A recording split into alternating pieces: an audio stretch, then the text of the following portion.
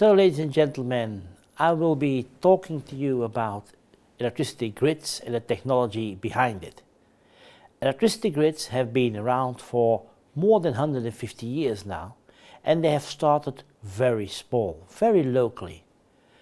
Probably the best known example in Europe of the first introduction of electricity was the use to lighten the Champs-Élysées in France, which gave to Paris the name of the City of Lights. Then things were spread all over Europe, the UK, the USA, and all over the world.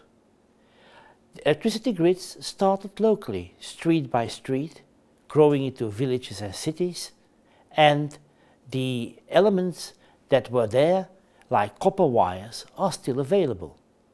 But as grids were growing, they could tap into new energy sources that were further away from the cities. Let us assume that we want to use the hydropower in the Alps. We can only use that power in the cities nearby if we make out of that hydropower first electricity and transport that energy into the city. Not only hydropower was used as a source of electricity, but also coal, where we burn coal to produce steam to make electricity. All those energy sources were brought together in the vector electricity and brought into the city to serve the citizens and the industry. This already indicates one major element in electricity grids. Electricity grids are there to tap into energy sources further away from the consumer and to bring the energy in a safe, reliable and environmentally friendly way to the consumer, to have him use the electricity for serving his purposes. If we're going further, and if we see how things have been growing over the years, we have been seeing national grids during the period between the two world wars, and after the Second World War we saw the European grid emerging at very high voltages, 400,000 volts in Europe.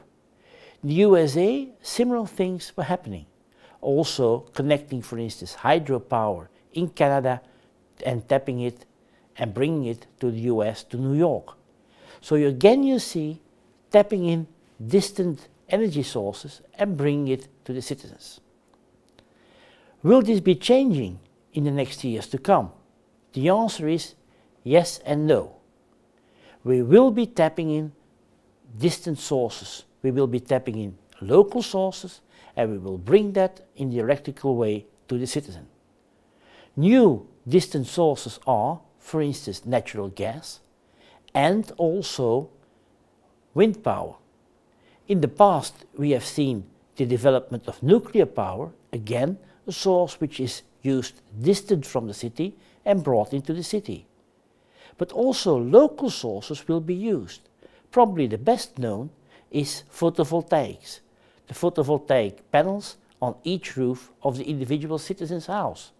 Again, tapping into a source which is totally useless as such, but can be used to the favor of the consumer in a very versatile way, via the route of electricity. How will this technically be made possible? The overarching grid that we have seen over the last decades was based on a 400,000 volt alternating current system. This will be supplemented in the years to come with a direct current system for longer distances, for instance to wheel the wind power from the northeast of Germany to the southwest where it is consumed, or to produce electricity offshore and bring it onshore to the consumers. That will be done by DC. DC is not a new technology, but recent developments in power electronics makes it now accessible for use in high voltage grids. Again, major technology steps. We will see more and more cables being used on land because people don't want to see the new high voltage lines, and undergrounding is much more easy with DC. So you see the technology developments are in pace with the societal aspects of sustainability and social acceptance of new high voltage lines. Second to that is how we'll be using the electricity in a market-based operation. Before, everything was quite easy. We took electricity, produced it in big power plants, wheeled it and distributed it to the consumer, and it was all done in a so-called virtually integrated system, as will be explained by my colleague in other lectures. But here we are talking now about buying electricity from a large distance. Say for instance, somebody in Poland wants to buy electricity in Spain. This should be made possible by that grid. So we will see major flows in the grid due to those new energy sources, which are distant from the consumer, but also due to the wheeling and dealing of electricity across Europe. Both will be flowing on the same grid, which will need a lot of extension, which will need an overarching design, which will need an operator that deals with that overall European grid in a coherent way and getting away from the national approaches. How this is done technically, that will be discussed in the course in a lot of detail. Again, is this all new? No, but it will be changing and will be remaining in a changing modus for the next decades to come. At the other end of the story, we have the distribution grid, the low voltage grid, the last mile. That last mile before was rather passive. Power came in from the big transmission grid and was distributed along the streets. Now we will see locally power being generated, for instance by photovoltaic panels. That power will be produced and will be consumed locally. But again, if there is more production locally than there is consumption, this power has to be brought to other places in Europe.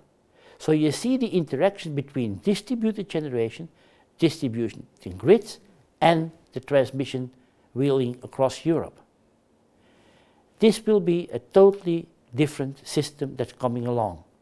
We will see a kind of internet approach where consumers are producing and using, where the individual citizen is going to interact with that system, providing services and using its services. This will be much more dynamic than ever before, and we will have what is also called demand-side participation. How will demand be controlled to match supply and demand at every instant in time? We have what is called intermittent resources like wind, like sun, and we have demand. You want to switch on your light whenever you like. You want to switch on your television set whenever you like. But several things at house, in offices, etc., can be controlled. For instance, the refrigerator. It doesn't matter whether it's switched on this half an hour or the next half hour. How can we match that? How can we match other things like the supply of the batteries of an electric vehicle? This can be connected whenever it's needed to serve you whenever you need the car. It does not have to be loaded and charged whenever you plug it in. It can be later on or made sooner or made at a higher voltage level. It's up to you. But the system has to be really under control at every moment in time. You drive your electric vehicle to work. You have to charge at work to return. How can we do that? How can we make that billing transparent so there is nothing really breaking you from using electric vehicles wherever and whenever it's needed? So next point is, how can we make that all possible in a very transparent way? ICT is key there. ICT elements have to be brought into the system to handle the massive amount of data. Software will be needed to take the consumer and bring him to the system in a transparent way. The consumer does not want to have his comfort level limited. the consumer really wants to keep his level of comfort and go ahead with a sustainable energy supply. So sustainability and comfort level have to be maintained and when possible increased. This can be done by introducing software interfaces into the system. And those software interfaces really have to be open, and interoperability is a key element there. That interoperability has to be guaranteed so different vendors can be using products in a really coherent way without having trouble of interconnections. All those elements have to be fluently working together, and the software interfaces will be enabling that. However, reliability is key, and reliability is such an element that we cannot afford to have any stopping of supplying of electricity. People want to use electricity whenever it's needed. If we are saying that, the reliability of software elements is much lower than we are used to in the electricity system. How can we match the flexibility of software with the reliability we are used to? This is a key element in the development of grids. Will we be able to do that? Certainly we can do that. Is there a lot of R&D still needed? Beyond any doubt. But vendors are now already there to supply a lot of those materials and will be developing them in an international roadmap. Globally, we see the different elements similar. If we look at Japan these days, and if we look at the post-Fukushima era, we will see an awful lot of more demand-side management. How to reduce the peak power. If we look at Germany, we will see an awful lot of photovoltaics and wind. And even as we speak, there is several hundreds of hours per year when there is more supply than demand. So there is more generation from photovoltaics and wind than there is consumption at that moment.